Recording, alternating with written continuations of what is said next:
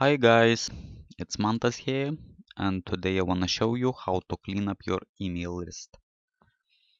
So, why would someone love to delete these emails from email list?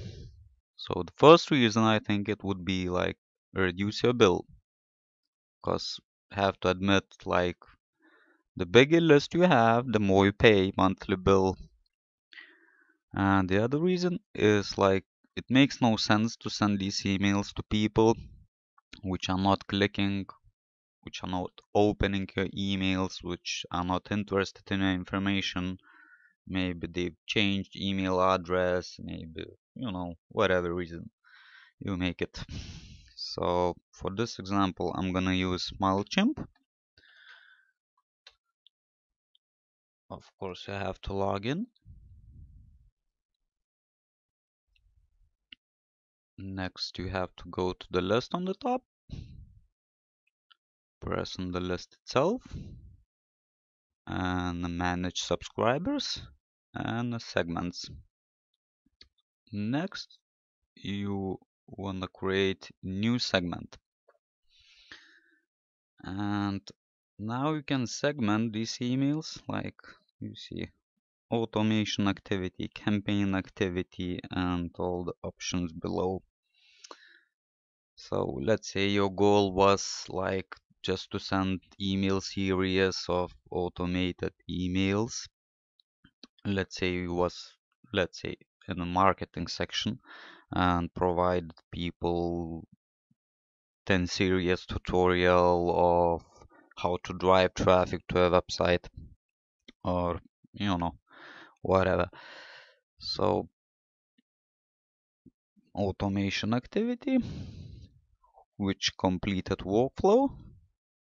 As you see, I had 10 email series, and you can now preview the segment. So all these people finished automated emails, and you can save this segment for further, which will be automatically updated. If you want, you can delete them. So press on each and you can delete them one by one. But there is a little trick. So MailChimp don't let you delete these emails while 7 days haven't gone. So I mean you have to wait. You can't send any campaigns, any automated email series 7 days, while like MailChimp states it's like for collecting data. As in personal reports, they provide you just with a 24-hour report, like how it was opened, clicked, or But you have to wait 7 days, and after delete, you can delete them if you want. So another way, I'd like to create a segment as from campaign activity, and let's say you can segment these people. Let's say you can, let's say you sending these emails, people open emails but don't click on them. So people who didn't click, let's say from the last 10 campaigns.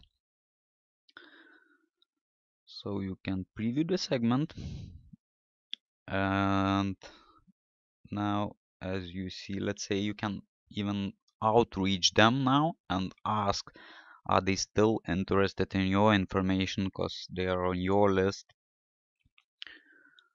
Of course, you can save the segment, and if you outreach the people and they don't want to see your information anymore, just delete them. So I think it's very clear.